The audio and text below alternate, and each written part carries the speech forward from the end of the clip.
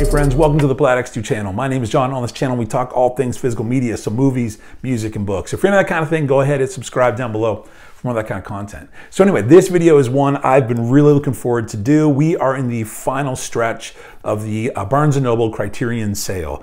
And if you're a Criterion fan, I hope you've got the titles that you were hoping to pick up during this sale. For me, I was there the other day and there are just always so many titles I want to pick up, but you got to be good and you got to stay within your budget. So I did pick up a handful that I was really looking forward to grabbing. 3 in particular that were must-buys for me, and then one that I went in there and I said, you know what, I'm just going to pick up one that I wasn't planning on picking up, but one that I did have on my list, and so I got to pick up another one. But there are 3 in particular I really wanted. So anyway, in this video, I want to show you what I did pick up in this sale, but also want to do an update on the collection. Since my last Criterion video, I've added a number of other titles from the Video Game Movie Dome. I picked up a few other additional Criterion titles. So anyway, the collection has definitely grown since the last sale, between sales. So anyway, friends, here we go. Let's look at what I picked up during this sale and then how the collection has grown from there. So here are the titles I picked up during this Barnes & Noble Criterion sale. One of them will be from Amazon, and I'll tell you a little bit about that in a minute. So what I'll do is I'll walk through these titles by their spine number. And the first one is spine number 201. It's from 1952. It is an Italian film. Really excited about this one. I heard really good things about it and excited to add to the collection. It wasn't one that I was like, I must have this film, but it is one that I've been looking at for a little over a year now. And that is Umberto D. Really excited to check this one out. I've only heard great things about this film in checking out other people's pickups during the sales, and other people making suggestions of what Criterion films to pick up. This is on so many lists out there. So anyway, really excited to pick this one up and really looking forward to checking this one out. The next one is the one I picked up on Amazon, and so it was $19.99 with like a $2.63 coupon, digital coupon. So I got this cheaper than I would have got it at Barnes & Noble. And this is one of the 3. The next 3 are like the ones I have to have during this sale. This is spine number 565. It's from 1940, and it is from one of my all-time favorite creators, and it is the great dictator, Charlie Chaplin. I have seen this film. I've watched it once since picking it up, and I want to watch it again very soon to study this film because I think Chaplin was an absolute genius. I'm hoping on this channel coming within this year, coming in the new year, doing an 8-part series on all the films within the Criterion collection that are from Charlie Chaplin, having conversations with other YouTubers, fans of film on his films. And anyway, this is one that I was really excited to pick up and check out. So I need to watch this again to study it a little bit more before I want to have full-blown conversation on it. But from what I've seen so far, really enjoy it, really glad to have it. And I will say, with this edition of this, some of the Criterion stuff, you get a booklet in there, and sometimes you get like a pamphlet, and it's kind of unimpressive. This one has a great book in there. The artwork on the inside is outstanding. So anyway, really excited to check this one out. The next film is one I have not seen. I haven't seen the next 2. Really excited about them though. And it is spine number 652. It's from 1947. It is also Charlie Chaplin. It's Monsieur Verdoux. And so anyway, really excited to pick this one up. Watched a bunch of stuff in it, watched commentary on it, watched trailers on it. And this one, the one before, and maybe the next one I'll show you, are all spoiler alert, all Charlie Chaplin films that are his talkies. So Criterion had released 5 silent films, 3 talkies. This time around I picked up the 3 talkies. Really excited to check this one out. It is very dark, it's comedic, but it's really dark. And I heard one person describe it as it's like comedy meets a serial killer, which sounds horrible. But anyway, Chaplin was a very unique artist. I'm excited to check this one out and looking forward again, hopefully in the new year, having an 8-part series discussing all of his films. Excited to check that out. And last one, I already told you what it is. Spine number is 756. It's from 1952, and it is Limelight. This one, from all that I've read on it, all that I've watched on it, is kind of autobiographical for him, of a guy on the back end of his career where once was really famous, really relevant, and not so much anymore. So anyway, in the clips that I've seen from it, there's a couple lines that are just absolutely heartbreaking. So I'm excited to check this one out. I am reading a book right now on Charlie Chaplin's life. life. And so again, when we come to these films, hopefully in an 8-part series in the new year, I'm looking forward to discussing these films, what was going on in his life, diving into all the special features on these films, because there is so much to dig into. This one also has a massive booklet on the inside with just gorgeous artwork. Friends, if you have not checked out Chaplin films, I have to tell you, I just think he just was the most brilliant artist, and so worth checking out. This one also has great artwork inside and a huge booklet as well. And I just love reading on these films. And so the more Criterion offers on these films, the better. So anyway, those are the 4 I picked up during this sale. But what I want to do now is share with you the updated collection, because I have picked up other films recently, not through Barnes & Noble sale, but through the Video Game Movie Dome. So anyway, here's my collection, and we hit the 25, the quarter-century mark in my Criterion collection. This is spine number 22, and it is from 1955, and it is summertime. I think I mentioned this in a few videos back. I found this in mint condition at a Goodwill for $2, and this is one of the ones where you get like a pamphlet on the inside. One of these older ones. I do believe this does not have a Blu-ray release, but looking forward to checking that out. I just got it not that long ago, so haven't checked it out. This next one I picked up from Video Game Movie Dome. This is spine number 139 from 1957, and it is in Swedish, and it is Wild Strawberries. And I watched this the other night. Ingmar Bergman watched this one the other night, and it's beautiful and powerful, and everything I heard it was going to be, it turned out to be. This is one that I do need to, again, watch, similar to The Great Dictator, watch again fairly soon to just kind of soak in the power and the depth and the meat of this film. So anyway, Wild Strawberries, really excited about that one, and really enjoyed watching it on my first watch through. The next one is spine number 173. It's from 1943, and it is The Life and Death of Colonel Blimp. I just recently picked this one up at the Video Game Movie Dome, and haven't seen this one yet. Again, I just picked it up not long ago, but looking forward to checking that one out.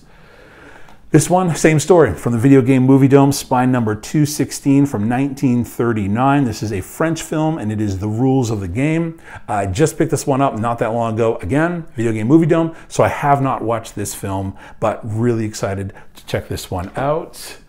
This next one is Legend in the Criterion Collection, spine number 221 from 1952. I have seen this. It's in Japanese. It's Ikiru.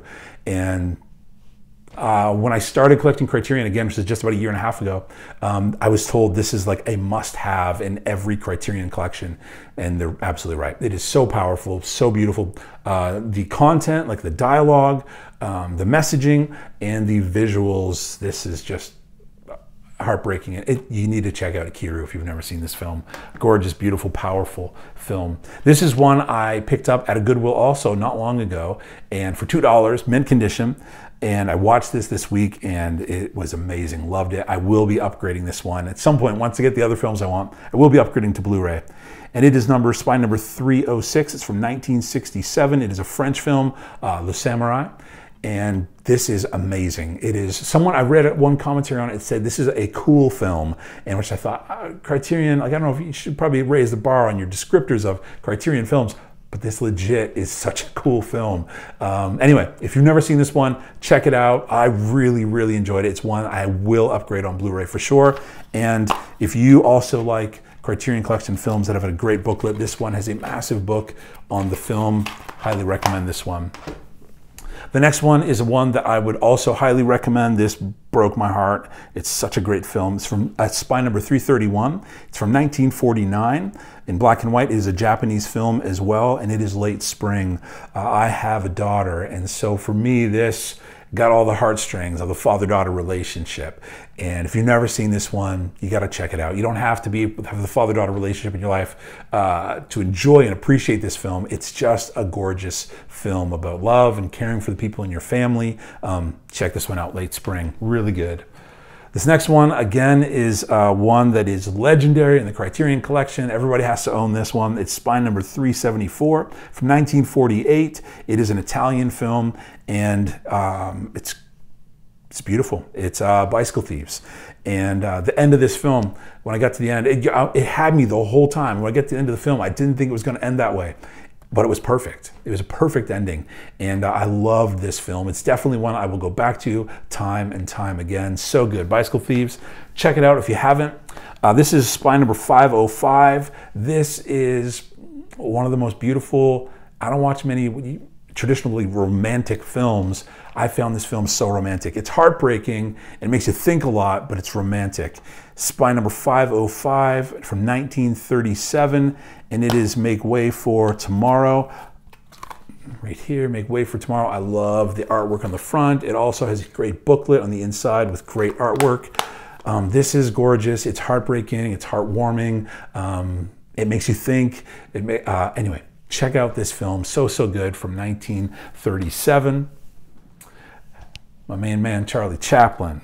Spy number 543 from 1936, 87 minutes long, and it is Charlie Chaplin's Modern Times. It is so good, and it is a social commentary mixed with Chaplin's ability to just be so creative and comedic in any situation.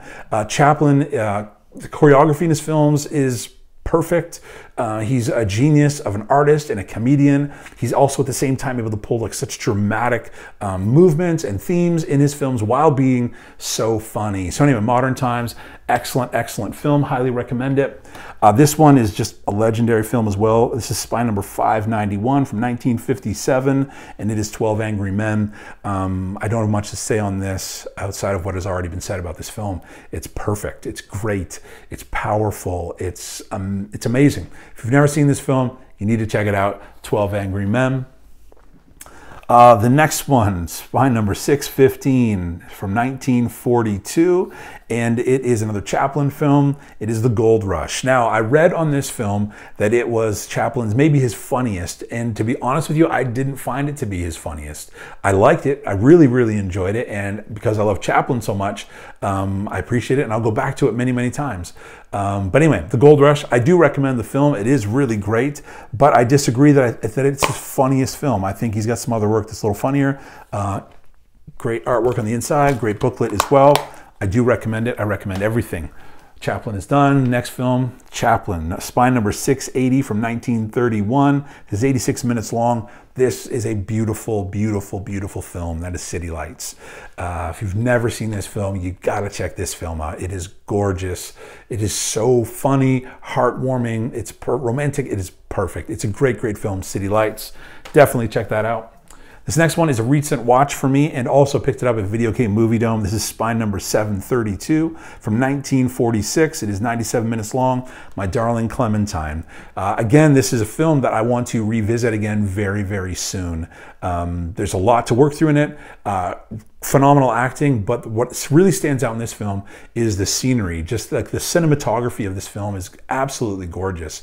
And so this is one that I want to revisit again very soon to just, again, appreciate all that is going on, because there's so much to look at while you're listening to the dialogue going on. There's so much to look at. So anyway, My Darling Clementine, really great film, newer to the collection. And this one is my favorite Chaplin film. This is Spy 799 from 1921, only 53 minutes long, and it is The Kid. This got me for Chaplin. I saw this film and I fell in love with his work. I've been a huge fan ever since I've seen this. So anyway, you've got to check this film out. Again, this is a real common theme for Chaplin, especially in these silent films, is just ridiculous, amazing, beautifully choreographed comedy, and at the same time, it's getting your heartstrings. And so anyway, I love this film. It's perfect. It's my favorite Chaplin film, The Kid. Check it out. This next one stars my all-time favorite actress. This is Spy number 806 from 1939. It's 121 minutes. It is Only Angels Have Wings. It's a Howard Hawks film. Cary Grant and Jean Arthur, who is my all-time favorite actress.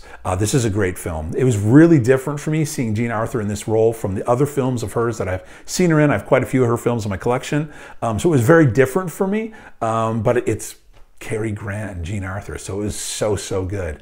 And so anyway, I do recommend this film. This is one that I recently saw and really enjoyed. I enjoy everything Jean Arthur's in, though. A few more.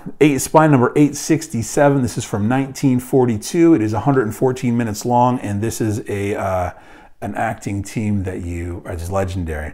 And so the film is Woman of the Year, Spencer Tracy, Katharine Hepburn. It is an absolutely gorgeous film, really, really funny. I enjoyed this thoroughly, and their chemistry is so, so good. I've seen a few of their films, and I love watching them on screen together, and they're just so different in this film, but then they end up in relationship together, and it's just so, so good. Really fun watch is how I'll describe it. Check out this one, Woman of the Year. 4 more films, friends, and that will be the final update for this Criterion collection.